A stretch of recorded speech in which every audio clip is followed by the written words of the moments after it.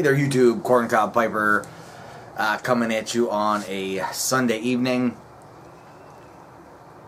Hope everybody has had a great weekend so far. Just been inside watching the Daytona 500. I figured I'd come out and take a break and enjoy a nice bowl. My driver, who is Jamie Johnson, was in second place and just pitted under caution. Took 4 tires and he came back out in 12th, so hopefully he'll have an advantage by taking those 4 tires, but we'll see what happens. At any rate, guys, I am smoking out of my Missouri Meerschaum Stubby, and inside I have packed some Peter Stokkebye's Luxury Twist Flake, which is a great Virginia tobacco. Comes in a small flake form. Very, very grassy tasting. It's cased with some kind of a sugary topping, which really, really brings out the sweetness in the Virginias. Great tobacco. I definitely would recommend that you give this one a try. So today, while I'm out here, I figured I was going to talk about why I prefer to smoke from a corncob pipe. And I have several reasons. I guess give you a little history behind my pipe smoking journey. So I grew up across the street from an old man. His name was Mr. McCoy, and he had a grandkid who was my age, and I used to go over there play with the grandkid when I was a kid. And Mr. McCoy smoked a pipe. And I always remembered enjoying the smell of the pipe tobacco when I was over there visiting. And even from that little age, I always said to myself, you know what, when I grow up, I'm going to smoke a pipe. That didn't really become the case, as I turned out to be a cigarette smoker, and I smoked cigarettes for a number of years. Switched to vaping. And after that, I decided, you know what, it's time to smoke a pipe. But backing up even further, in my 20s, early 20s, I figured I was going to smoke a pipe in conjunction with cigarettes. And I went out to Rite Aid Pharmacy. I picked up a Dr. Grabo and some whatever over-the-counter pipe tobacco they were selling at the time, and I smoked it, but I didn't know anything about cleaning pipes, so my pipe got all funked up and the taste started becoming horrible, so I just kind of left it. And then we'll fast forward now to I'm much older, in my 30s, and pushing 40 now, and I picked up a corncob pipe from a head shop, who also has had a few varieties of tobaccos as well. Now, I had always enjoyed smoking from time to time I'm going to move this back here a little bit, guys, sorry, so I can get a pan in myself better. So I bought a pouch of half and half, which I figured sounded kind of like a Black and Mild, which I've enjoyed from time to time, like I said. And took it home and smoked it, and I hated it. I got horrible tongue bite. Did not like the taste of half and half tobacco at all. So I hung the pipe up and continued vaping. And then I decided at some point, I'm going to give this another try. So once again, I went out and I bought a Dr. Grabo. A couple different tobaccos. I don't even remember which blends. I think Lane 1Q and maybe another. And I smoked it. I did some research on the internet about smoking pipe. Found out about the break-in period for smoking pipe. And I just wasn't really, because I was a novice, I didn't really want to put that kind of work into smoking a pipe. I just basically wanted to stuff and puff my way into pipe smoking. So through further reading on the internet, I discovered that corncob pipes and meerschaums are basically stuff and puff pipes. They didn't require any kind of a break-in period. And after doing some more research, I discovered that corncob pipes, you know, you could get super cheap. Even the nicer ones are still super cheap. So, you know, I delved, you know, full-fledged into pipe smoking, and exclusively only smoking corncob pipes. I do pull my briar pipes out. I have a couple now from time to time. I'm not a corncob snob. I just prefer the way that a corncob smokes opposed to smoking a briar, and I like the fact also that I don't have to put the time and the effort into you know, breaking in a pipe. Now, that being said, I do own a couple more expensive corncob pipes. You know, this one here, the stubby, I think was like 15 bucks. I do own a Dagner poker corncob, which is also like a $23, $24 pipe. So, you know, I do own some, I guess you could call them high-end pipes. But for the most part, I smoke corncob pipes that are in the $5 to $10 range, and you know, I love them. Now, I do have my eye on a non-corncob pipe right now. I have been checking out the OMS Cherrywood Poker, which is a very, very cool looking pipe. I'm envious to all the YouTube watchers out there that have one. I know they're taking pre-orders right now for them in May. So I'm doing my best to talk the wife into, you know, maybe getting me one. So, but we'll see with that.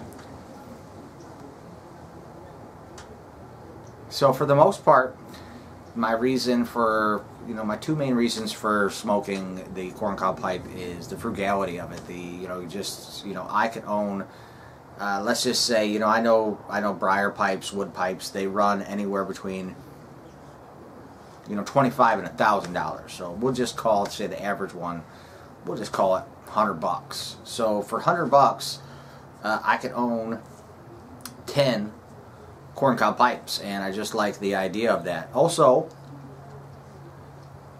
with a wood pipe, you know, you need to rest them, you know, for at least 24 hours period, you know, before you smoke them again. Meaning, say I smoke 2 bowls a day, you know, I would have to own 14 pipes in my rotation just to cover the 2 bowls a day. Corncob pipe can be smoked basically after it's cooled off and dried out a little bit. So, you know, I could carry this pipe with me, take it with me in the morning, smoke out of all day, and it's not going to affect the way the pipe smokes. I'm not going to get gurgling. You know, it's not going to make the tobacco too moist.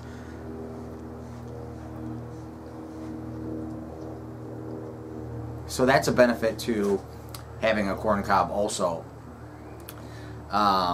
You know, I like the fact that most of them are like pocket-sized pipes too. You know, I can basically carry this pipe around in my pocket with me, you know, all day as well. And then, I'm trying to think of some other reasons why I prefer a corncob pipe. I just like the idea. You know, I had the idea of, when I pictured myself as a pipe smoker, I always pictured myself smoking like a Sherlock Holmes style pipe. You know, I guess it's just youthful thinking, but you know, I really enjoy the way the corncob pipes look. I mean, this is a pretty cool looking pipe here, guys. Acorn, it's got a hardwood plug in there. Really nice draft. It's small. You know, that's what it looks like here, up to my hand. Smokes nice and cool.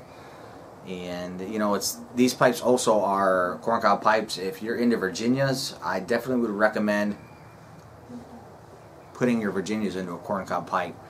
Every Virginia that I've had so far tastes better to me in a corncob. It smokes better as opposed to smoking in a wood pipe. So in my collection right now, I have my pipe collection. I have, besides the corncobs, which I have lots of, I have 3 wood pipes. I have a Dr. Grabo briar, a bent pearwood that I got from the Ukraine, and then I also have, which I just did a review on, I think last night, the Middle Earth Hobbit pipe from Floggle-Worth, and they're all decent smokers. You know, don't get me wrong. I like smoking. Out of briar or wood pipes every once in a while. There's a couple tobaccos that I have in my rotation that I prefer to smoke out of a wood pipe, and I do so. You're not going to see me too many times on my channel, smoking from anything other than a corncob pipe. But I'm not a naysayer. And I know there are a lot of naysayers out there about people that smoke corncob pipes. They feel that they're an inferior pipe for whatever reason. And people just get into that mindset. But I would encourage you, if you've never tried to smoke a corncob pipe, to give it a try. I think you'll be pleasantly surprised. So I watched a video the other day. It was a pretty cool video. Padre Piper was talking about smoking some Penzance in a corncob pipe, a cheap corncob pipe at that, a Missouri Meerschaum Legend.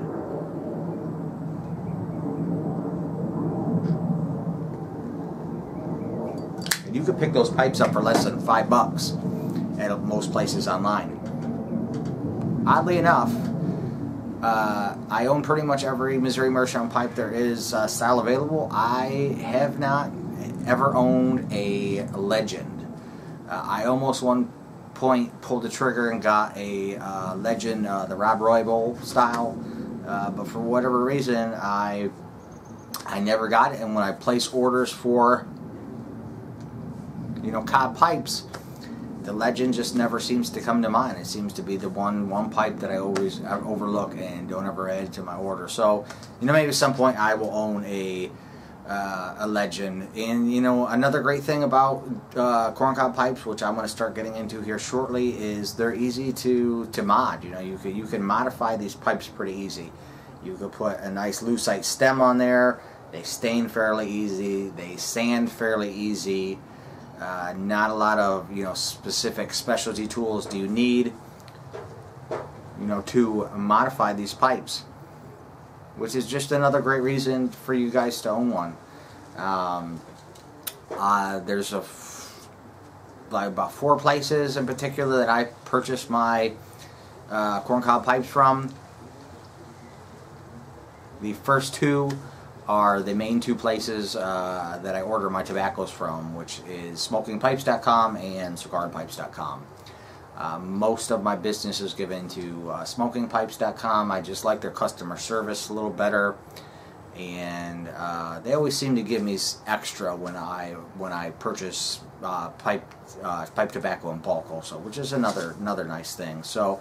But I do, if Pipes and Cigars has a nice sale, I'm not opposed to ordering from them. And, I order from them quite a bit. But I always, when I order from those 2, I'll always add a corncob pipe usually to my order. The 3rd place that I order from is from Missouri Meerschaum itself, online. I believe it's corncobpipes.com. Kind of a little bit on the pricey side from their website, but they do offer very, very great customer service. If you ever want to make an order, I definitely recommend you call instead of going online and talk to Marilyn. She's offers super awesome, great customer service. Their shipping is kind of high too, so not the best economical place to order corncob pipe, but if you want something specific, if you got a broken stem, you need a new mouthpiece, you want a bowl replacement, whatever, you can order the pieces individually from them as well to fix your pipe. So that's one of the main reasons I would say for ordering from Missouri Meerschaum. And then last but not least is probably my favorite place to order a corncob pipe from, and that's at aristocob.com. This is a mom and pop outfit. Really great customer service. They have very competitive pricing. Shipping is super cheap and very fast. And I can't recommend this website enough to you guys. I would say if there's one place you had to pick to order a corncob pipe from, I would go with aristocob.com. And that's really it. I mean, those are my reasons for smoking a corncob pipe. The reasons that I personally prefer to. Maybe if I do get that OMS Cherrywood Poker, you'll see me on a video, sooner rather than later, smoking from a non-corncob pipe. but you know, maybe unlikely. So we'll see about that. So at any rate, guys, I'm gonna get back inside here shortly. Finish watching the race. Hope everybody's had a great weekend. And as always, YouTube, keep on piping.